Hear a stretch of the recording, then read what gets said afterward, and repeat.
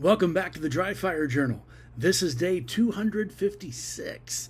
And today we're going to work, if you want to follow along, we're going to work on how our hands meet. We've spent a lot of time on this in this video series, but I'm not sure if we can work on this enough.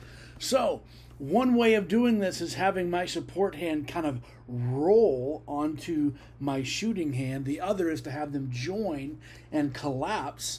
If I really want to find out how smooth I can make this and what type of motion I want to use in order for my hands to meet with disturbing my front sight or red dot as little as possible along the way to presentation, the best way for me to do this is to switch hands. Because now my most coordinated hand is showing my body what's possible in almost rolling on.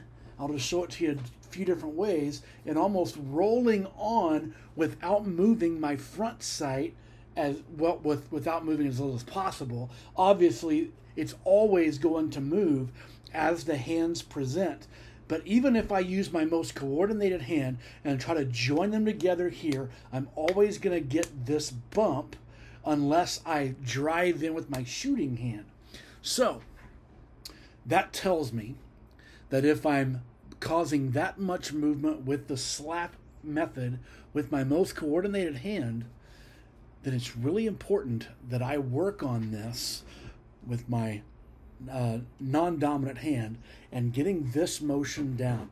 I have found that by finding, and I know we've talked about this before if you're a faithful part of this daily ritual, that if I take my tactile marker, my support hand index finger, and drive it into the web between my first and second knuckle right here, then I know everything else is going to go the way I want it to. The reason why I like this is because this builds my grip on my shooting hand instead of on the gun.